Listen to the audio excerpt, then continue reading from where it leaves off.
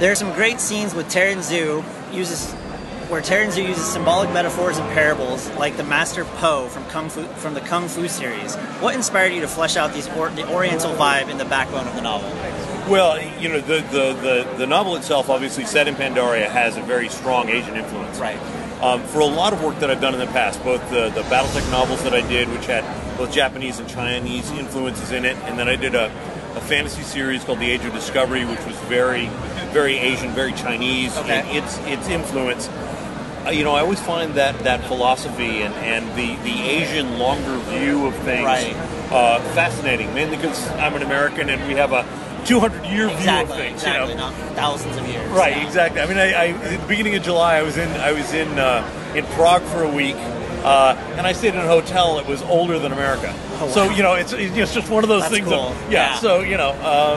Yeah, we take that for granted sometimes. Exactly. Yeah. And so I find that really, really fascinating, and it's also, you know, Americans tend not to contemplate a lot of things. We're just go, go, go.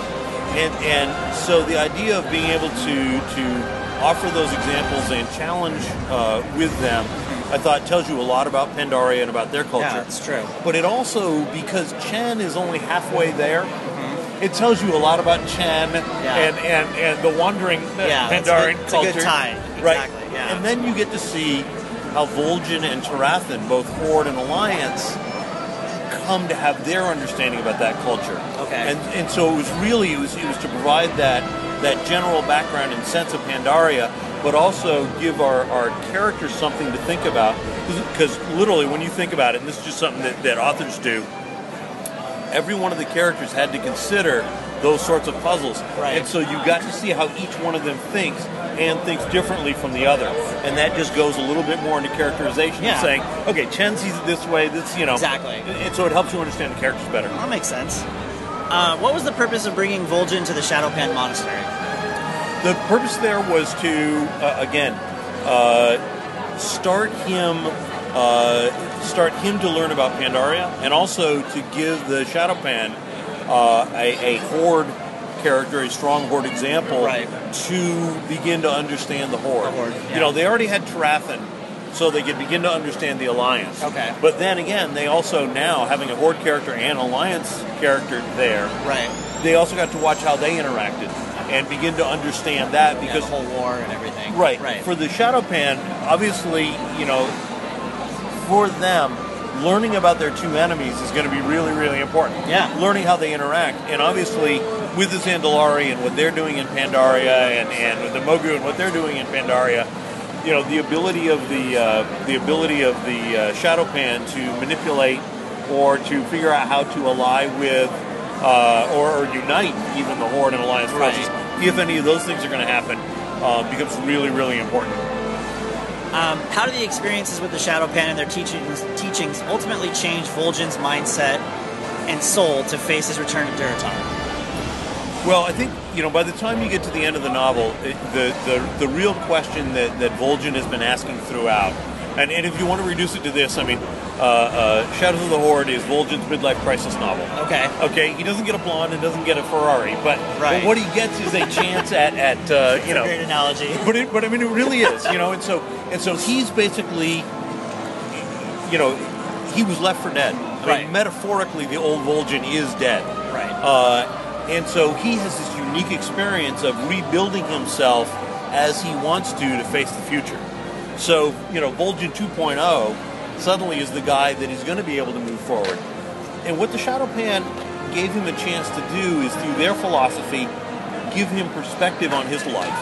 And also show him that, look, you know, Horde and Alliance, the way they were, the way they are, is not necessarily what is going to be best for you, for the trolls, for everybody involved.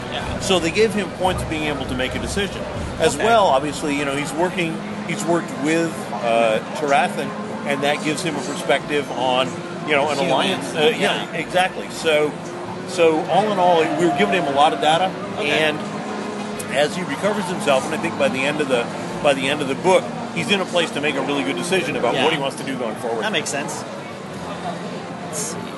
How did the Zandalari fit into the Vol'jin storyline? Was it predetermined in the guidelines from Blizzard to bridge the novel with patch 5.2 in the Thunder Isle? Absolutely, yeah.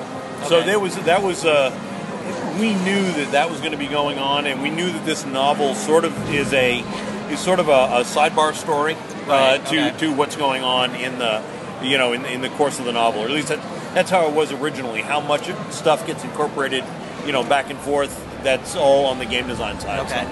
And then, who decided to include the female Zandalari Kalak? That was my choice. We needed a villain, and she was just very easy to put in, easy to slip into as a silent partner in some of the previous cutscenes and other material that you've seen, and to have her being very attractive. Okay. By her having a certain amount of power, and by her being able to offer that to Vol'jin, suddenly there is yet another inducement for Vol'jin to think about tying his fate to the Zandalari. Okay. And so it was there to be an attraction, and so that was what I was looking at. So I just felt that she would be a good character. Plus, in a lot of other books I've done, I've had good female villains, and readers tend to like that. So what role do the Zandalari and Kalak play in terms of Vol'jin's character growth? If you will, again, another analogy, she and the Zandalari are essentially, Satan tempting Jesus in the 40 days in the desert. Okay. Because they say, look, this can all be yours. We will make the dark spears first among us. We will give you all of this glory. We will do all of these things for you. All right. All you have to do is say yes, and we go. Come to our side. Exactly, and he has to make a decision. Then does he want to do that or not? And quite honestly, he knows that if he says yes, he knows that Tarathan and Chen and the monk who's left, that he knows they're dead. Right.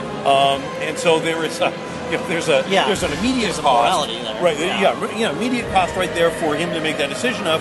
But also, I think those three characters sort of stand as surrogates for the Dark Spears in general. Yeah. Because if these guys would kill his friends, then the Dark Spears are not going to be happy. No. Well, and they're going to be on the menu later. Right. How easy is it going to be for them to say, "Oh yeah, you Dark Spears, first into battle. Okay, now they're wiped out. We're good to go." What was your experience writing a troll versus like a typical fantasy protagonist? In writing fantasy novels, and I've done a lot of them, you end up writing non-human characters, and it can be very, very tough. Okay. Largely because you have to make sure that you get inside their head so that they act like a non-human. Right. And yet you've got to explain it in ways that human beings can understand. Yeah. Exactly.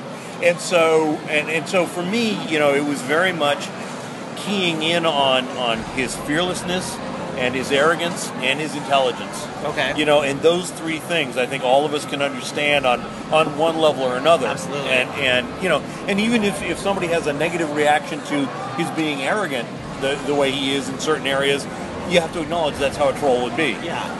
But it says, okay, yeah, this isn't a human being. And again, the scene I referenced earlier when he's running around inside Tarathan's memories, inside Tarathan's skin, just the fact that Vol'jin is able to go, oh my God, these things break easy. Right. That's not what I'm used to. Exactly. Much different. Again, that gives you that perspective. What other areas and characters of the Warcraft mythos have you found yourself interested in? Oh, I think what I found is both through playing and just reading and the mythos, I find all sorts of characters just fascinating. Okay. I mean, I find the world to be a lot of fun, and I can see writing stories about a lot of different characters. Writing. I love werewolf type things. So Worgen. Right. That would be fun to do. Right. But one of the things that I do in every game that I play is I always have a human character. So someone like Tarathan, is a character is usually my first entry into the world. Right. Okay. And so that's how I understand the world best.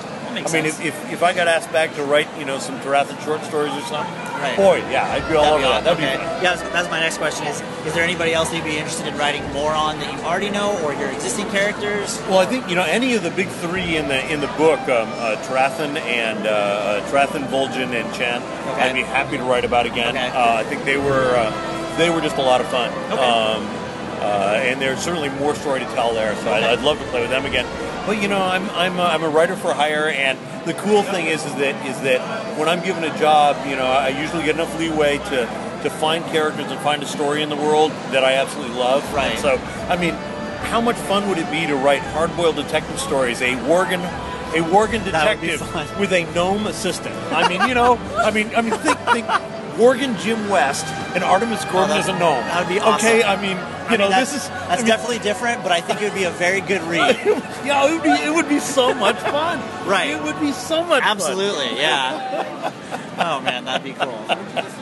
Well, that's all the questions I have. So, all right, cool. Now I'm really excited to read this book even more so. Oh, good, so, good. Thank you very much. I appreciate your more than time, welcome. and Sure. look forward to reading the book. All right, thanks much. Thank you. Yep.